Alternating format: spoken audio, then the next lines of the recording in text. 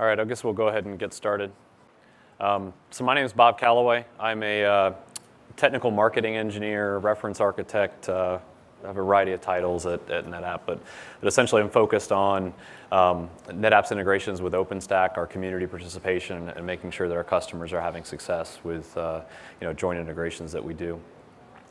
Today I'll be talking about how do you use a concept within Cinder called volume types to avail differentiated levels of service within block storage, the block storage project within OpenStack, known to the development community as Cinder.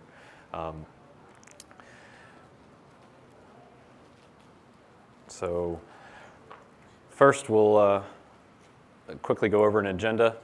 So I'll talk a little bit about why is it of interest to actually differentiate what you have around block storage within a cloud.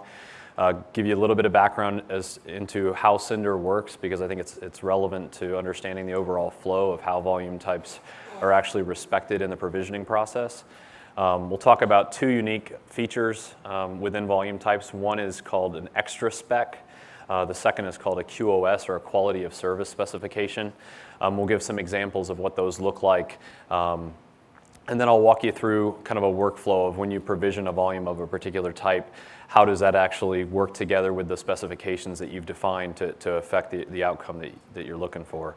And then I have a recorded demo. Given time, I'll see what we can get through, but essentially it'll show you kind of how that end-to-end flow works, both from a view of Horizon as well as from the CLI.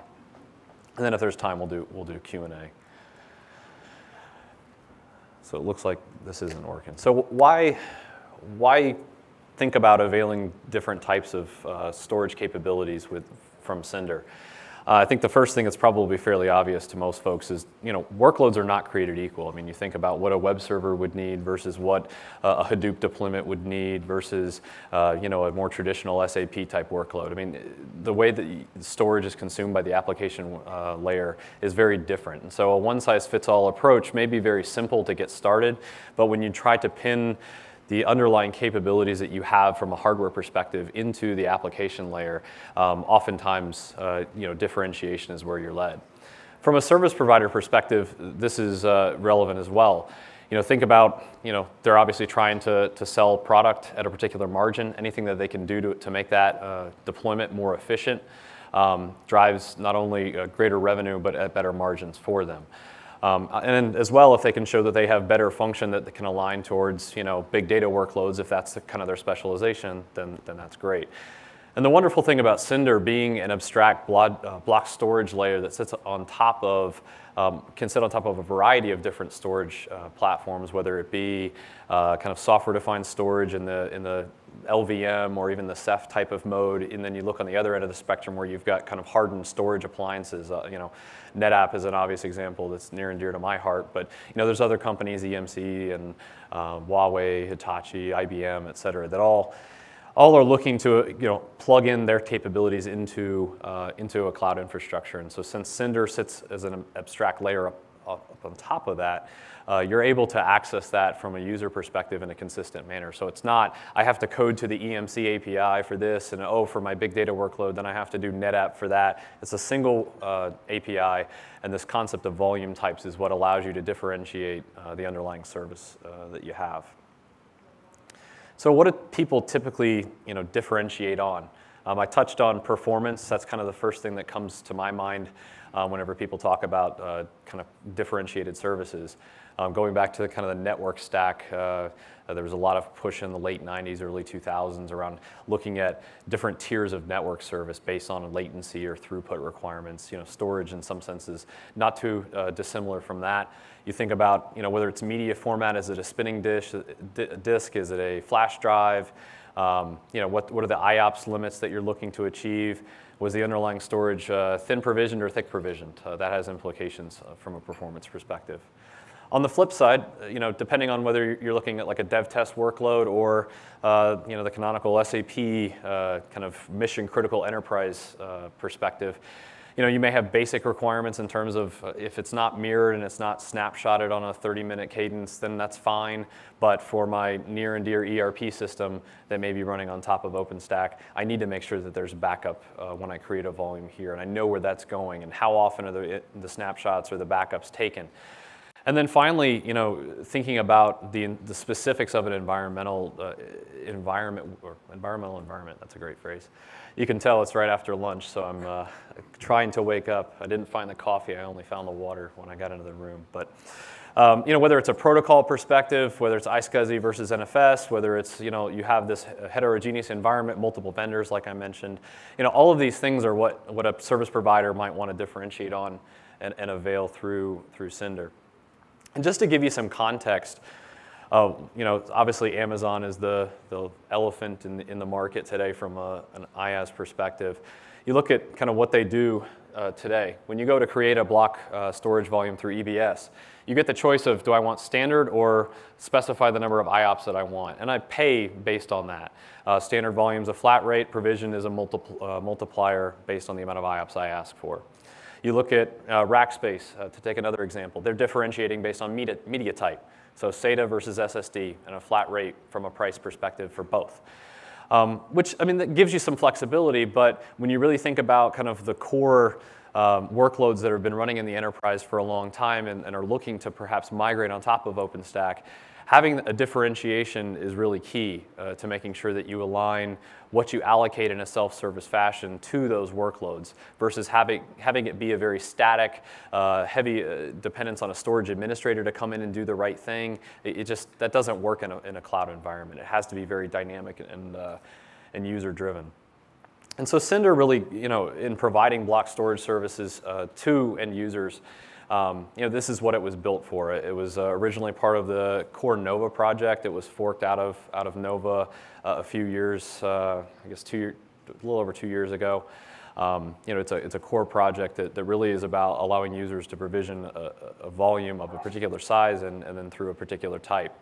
While it's typically deployed as part of a larger OpenStack deployment, we have seen certain customers actually deploy it as a standalone management tool just for block storage within their infrastructure. If they're kind of consuming OpenStack in a very piecemeal fashion, that's certainly a possibility with Cinder, but it's not the norm.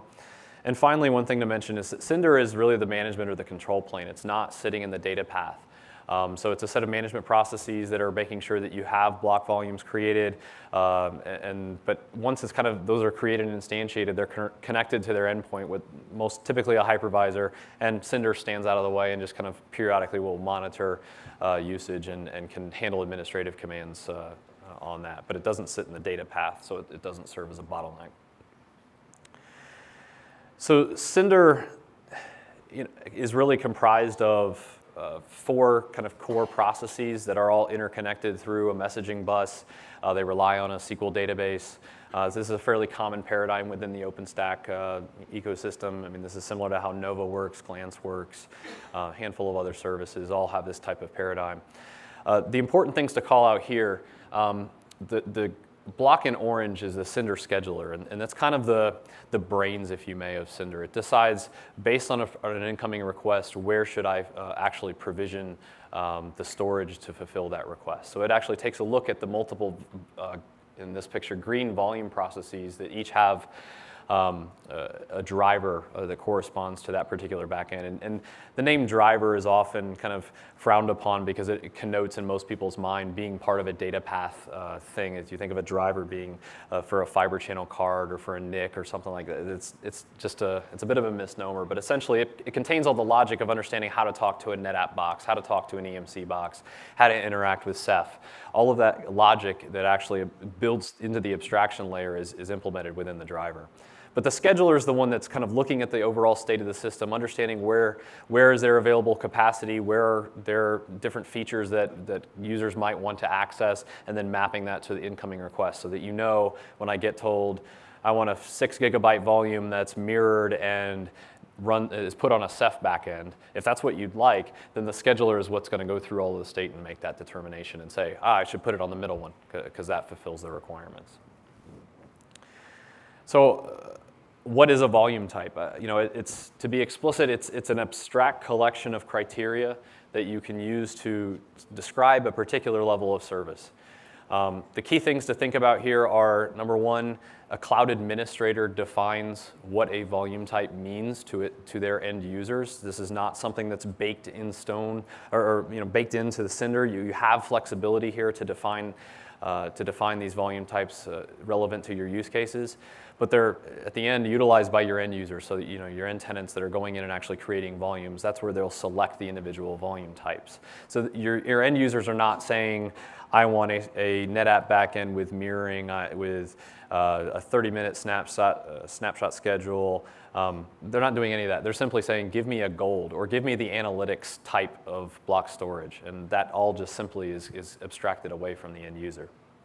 One thing to note is, in most cases, you can actually retype a volume. So if you started with it being bronze and wanted to move it into a gold environment, assuming that that's a viable transition from the underlying storage mediums, then you can actually do that retyping after the fact. So you're not kind of locked into a decision in most cases. Now, as I mentioned, you know, these are completely defined by a cloud administrator. The typical, you know, going back to the networking analogy, the typical thought is you know, gold, silver, and bronze. Those are your three tiers. And while you can certainly do that within Cinder, you can also go with a more use case driven approach, say archival, analytics, streaming, database, those types of notions. So it doesn't have to be, again, this is really a flexible and you know, very administrator-friendly construct within Cinder, so that it's not going to force you into a particular model that may not make sense for your use case. And I mean, for that matter, you can name them cats and dogs and ducks if you want. The name really has no meaning at the end of the day. It's what are the underlying functions that you want to get at within the storage and avail them to your users. So how is this all used? So your end user would come along, as I mentioned, they're maybe in Horizon or at the command line, and they're defining their topology. Maybe they're you know, writing a heat template, and they're saying, I have this particular Cinder volume that will attach to this instance. But at the end of the day, they're saying, I want a 520 gigabyte silver volume, right? So how does all this work together? So the first thing that happens is the Cinder scheduler will go back to the database and say, tell me what silver means, right? So the user specified the type and the size.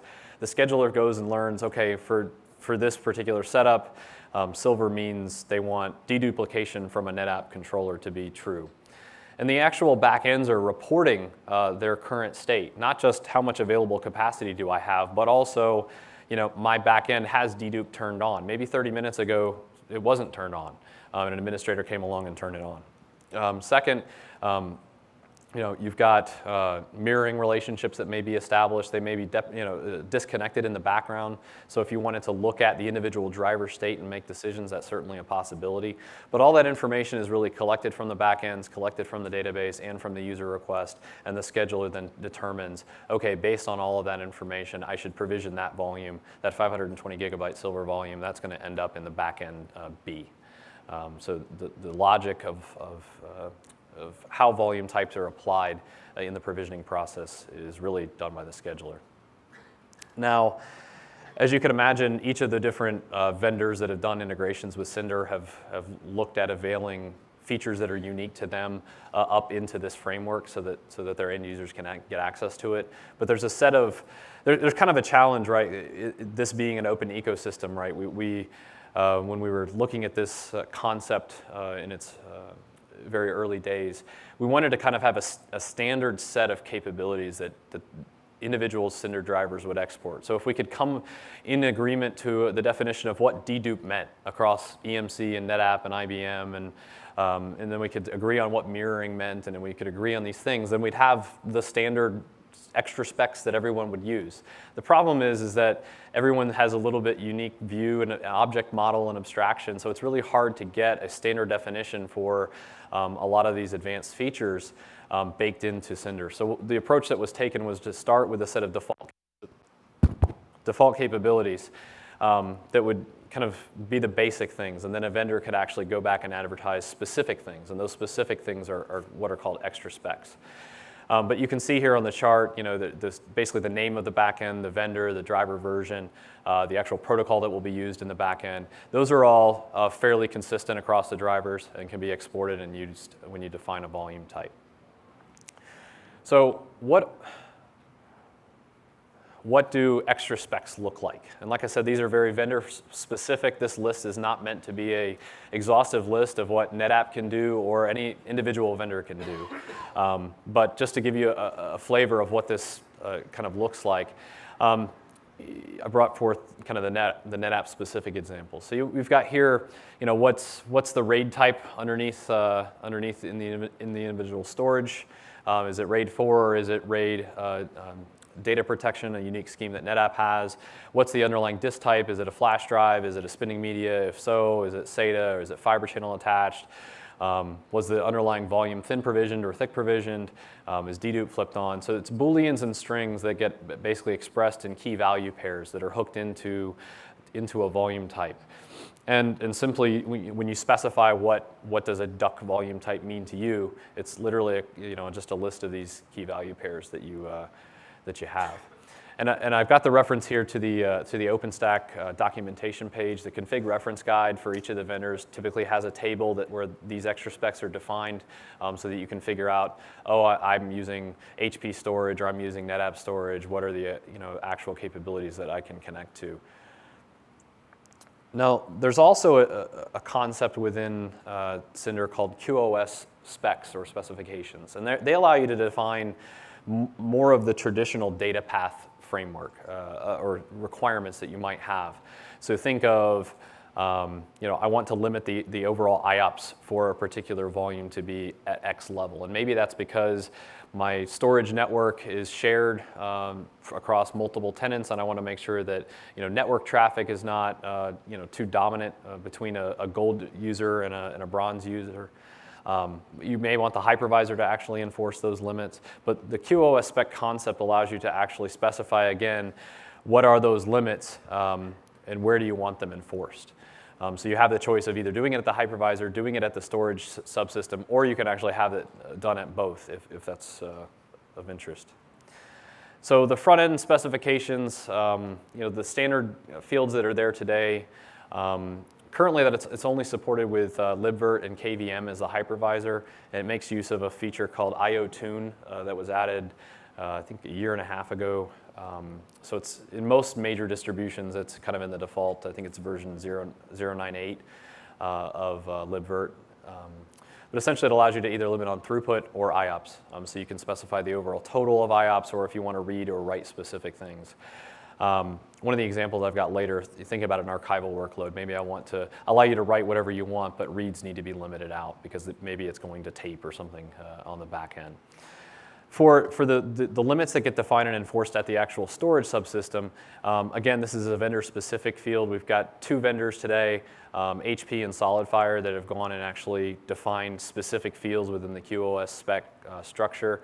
Got them listed there. NetApp and Huawei actually have defined QoS extensions within their Cinder drivers, but they actually go through the extra specs framework. And this is more a nature of, OpenStack projects are living, breathing entities. Depending on when you contribute, code in, what frameworks are there when you actually go to contribute. So it's not that these vendors don't have support for quality of service. It's more just that they've chosen a different way to do this, and perhaps over time they'll look to move under the kind of the more emerging standard framework that's there. So what do these look like? I've talked about them a lot, but give you some concrete examples. So going to this kind of the canonical gold, silver, bronze. Taking kind of performance as the reason why I would want to build up a differentiated set of services.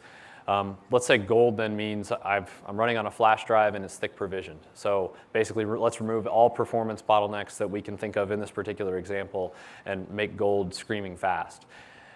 Silver, I don't really care where it ends up, but I'm going to limit the overall IOPS perhaps to 500 a second. And just to give you context, when you go to Amazon and you ask for a standard EBS volume, they're actually rate limiting your IOPS to about 100 per second. So we take that forward in the bronze example here, and let's say we're going to force that onto LVM, which is using direct attached storage and limit the IOPS, again, just like Amazon would do for you at 100. So that's one way that you could kind of slice this up and define it. Going more towards the use case driven example, let's say again with archival, this is where I know the backend is mirrored, I know compression is on because it's going to live for a long time, and I want to limit the amount of read workload that occurs through this. And it really comes down to what's your use case, what makes sense for Hadoop may not make sense for streaming versus database workloads, and this is really more of your storage admin who knows your workload well. Or actually can instantiate and look at the performance characteristics at the back end through a variety of different management tools, or and actually figure out what are the right mappings for your particular environment. But the framework of extra specs and QoS specs allow you to kind of mix and match.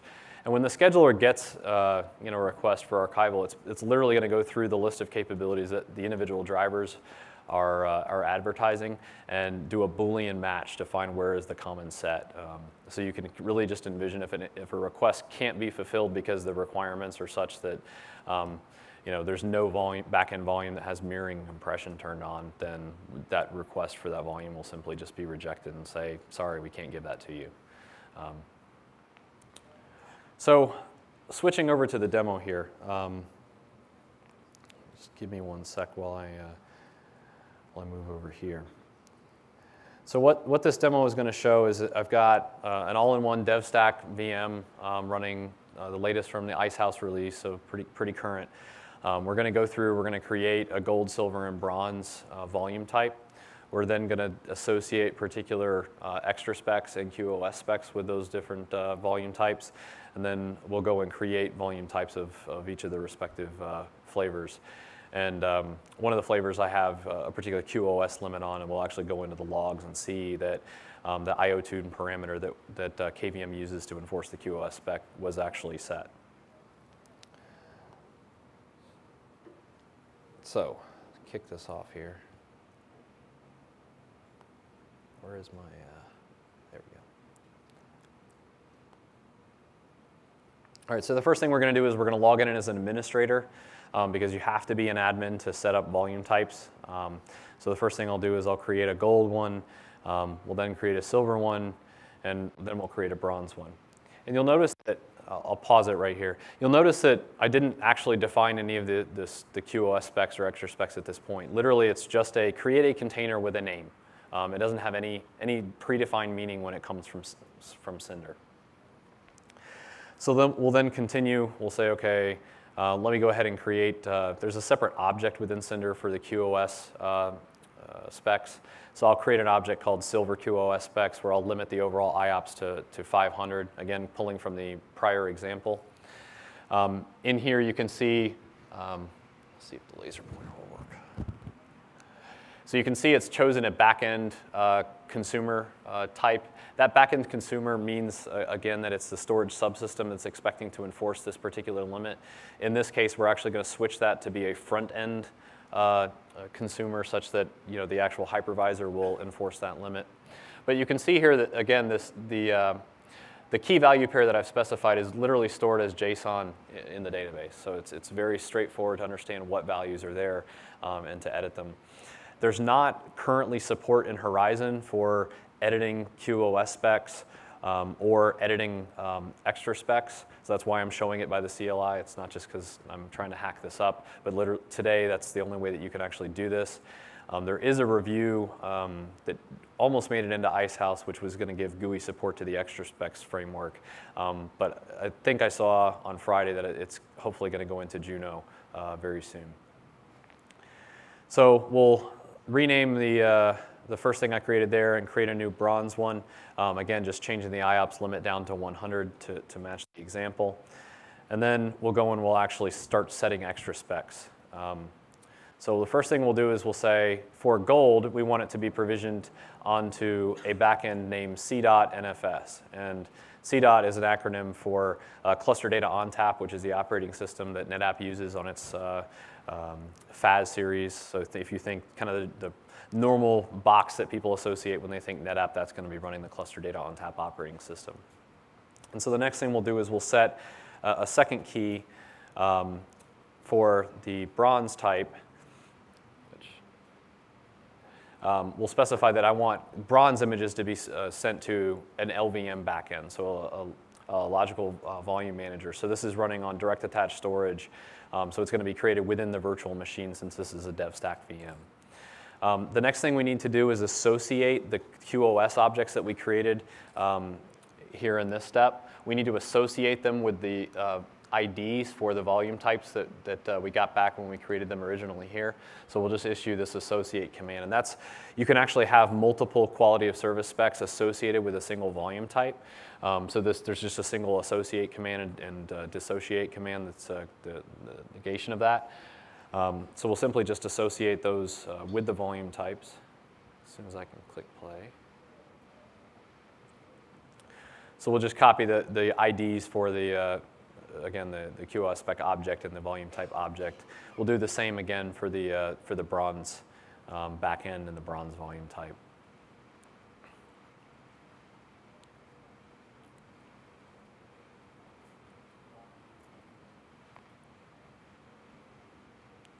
So the next thing that we'll do is we'll actually go back and look at the current list of extra specs that we've defined, as well as the current list of quality service specs.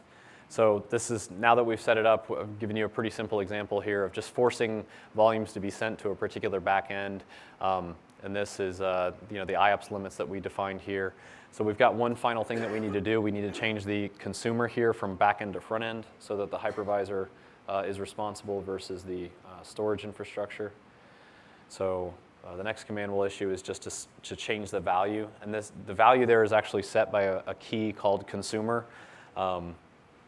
So a little quirky there, but that's how it's done. So we'll come in and we'll say set consumer equals backend for a particular QoS spec ID.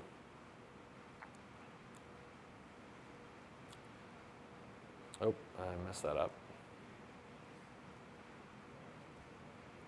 This is why I'm not doing it live, by the way, because I know I got it right when I did it before. So now that we've got both of those set again, or we're still doing the second one here.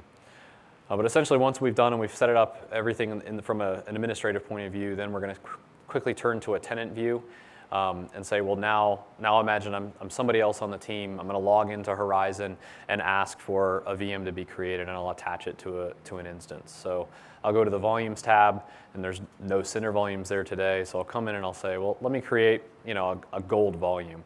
I select the volume type from a drop-down list. Actually, let me back that up so you guys can see. So you can see here there's a choice when you go to create a volume. There's this type field. That's what actually links back to the objects that we created. You specify the size here, and you just create. And then it goes through that workflow process that I talked about before. Currently with Horizon today, when you go to boot a new instance, you get several choices as to whether you want to boot that instance from the ephemeral disk or whether you want to boot it from persistent storage as the root disk. So there's some options like boot from image, create new volume, or boot from snapshot, create new volume. And in that case, you're actually creating a Cinder volume that serves as the persistent disk.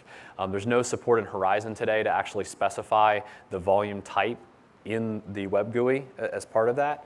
But that's something that we've looked at actually going back and contributing that into Horizon. When you could envision it really it'd be just another drop-down window that would appear when you made those selections. So we go through, say gold, and I only want a gig for this particular use case. It goes through the creation step. At this point, it's going and it's saying, okay, it's talking to the NetApp controller and saying, create me a 1 GB volume on that particular backend. So we'll just go through, we'll create a silver volume, we'll create a bronze volume as well. So again, your users are not doing anything different except for selecting the type of a volume at the end of the operation. So once we've done that, we finally get back that everything's ready to go. So the next thing we'll do is we'll look to actually attach that volume to an instance. So I fired up an instance ahead of time. You can see it in the drop-down list there. So it's actually going to go off and do the logic behind the scenes. In this case, where I attached the bronze image, so it's coming from LVM. LVM is going to export it over iSCSI, so it's talking to the hypervisor, creating the target, and setting up the initiator, and doing all of that so that the hypervisor can talk to this particular image. And just to show that the quality of service specifications that we had put in, back it up here. The quality of service specs that we had done for bronze, if you remember, there were a limit of 100 IOPS per second. So looking at the Nova logs here, you can actually see that there's an XML file that gets created, and the IOPS limit here is specified in this total IOPS sec. So you can see where I actually define it in text on the CLI as an administrator. Now as a user, when I've come in and I've selected to attach a bronze node, it's then enforcing the limit at the hypervisor when that attachment occurs. So I think I've got a few minutes left for questions if anybody has any, but that's the general concept there. So, volume types give you a very easy way that end users can then pick from essentially a catalog of services they can be differentiated on a price basis. If you hook in with a metering infrastructure or billing infrastructure, the volume type information is sent through metadata in Ceilometer, so it's available for you to actually query in that database. But it really gives you that flexibility that you're not going to get from an Amazon or a Rackspace today. So thinking about how do you perhaps leverage this in a private cloud environment or even a public cloud environment, it's a pretty attractive extension to Cinder. So I'll pause there. Any questions from the crowd? So are there any security things that you can add to the spec? For example, a user can only access a certain volume. When you say a user can access a particular volume, Access rights to volumes. so that is not done under the scope of under the volume type, because it's more a description at a generic level across tenant.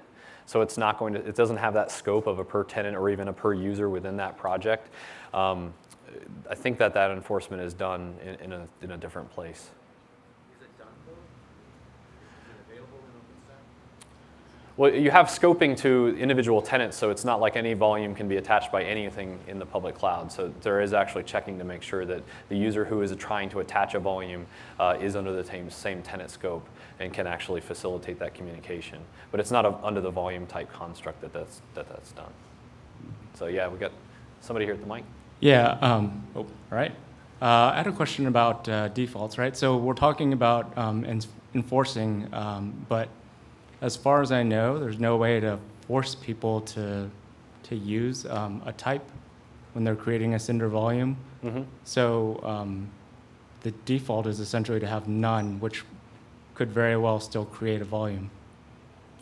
Sure. So, I mean, it really comes down to how do you allow users to interact with the cloud. If it's simply just exposing Horizon, yeah, you're right in that today there's nothing that limits someone from asking for a 1 gigabyte volume of no type. However, if you think more kind of holistically and say, I define a heat template for this particular workload that gets deployed, then I have a natural space to create that linkage. So perhaps in a very self-service dev test type model, there may not be an explicit way to do that. But for particular types of workloads where you want to define the topology and policies around that topology, this provides you a hook to do that. Okay, thanks. Sure. Any other questions? Sure. So the extra specs you said were the vendor-specific capabilities? Correct. If those are basically, if what I gathered was correct, if those are simply exposing what the characteristics of the underlying storage is, Mm-hmm. then why wouldn't the storage vendors simply pass those variables forward? Pass those. Like we do. Mm-hmm. If I've got my NetApp, if the volumes are being backed by NetApp, Sure. and those volumes are deduped, Mm-hmm. why wouldn't NetApp just pass that variable forward rather than we have to supply it and create it? So the NetApp storage actually does avail that it has dedupe enabled on the actual controller.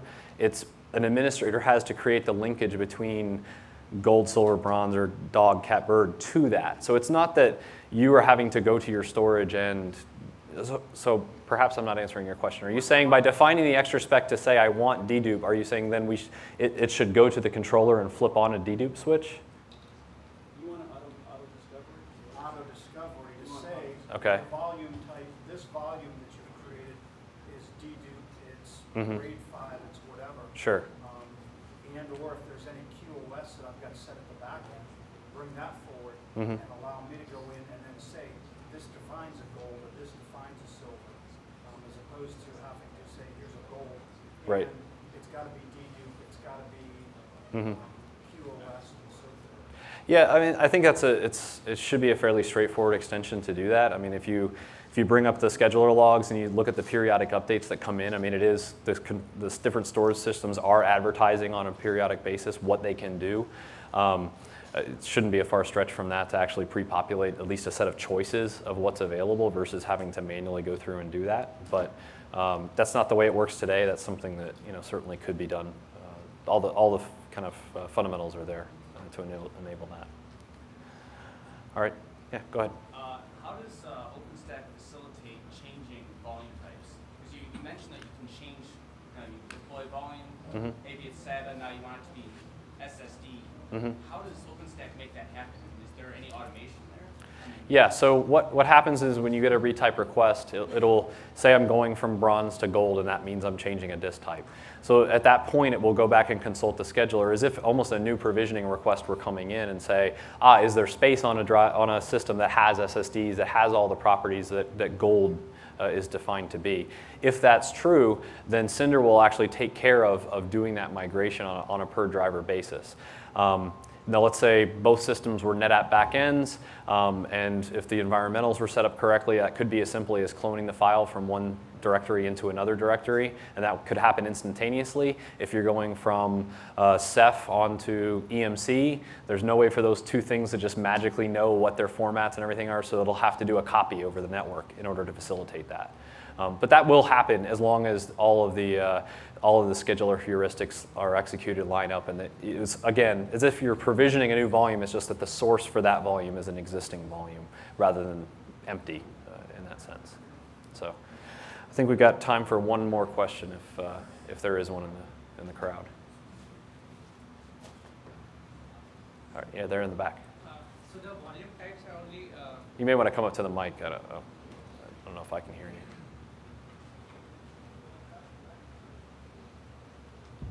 So the volume types are only set at the creation of the volume, or can those be set afterwards?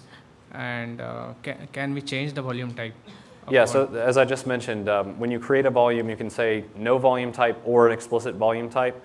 And then there's a retype command. I think it's currently only done in the CLI that allows you to switch the volume type after the fact if you later determine that the contents of this workload really needs to be on a flash drive and it wasn't to begin with. And you can use the retype function to achieve that. So, all right. Well, with that, I think we're out of time. But feel free to catch up with me afterwards. But thanks for coming.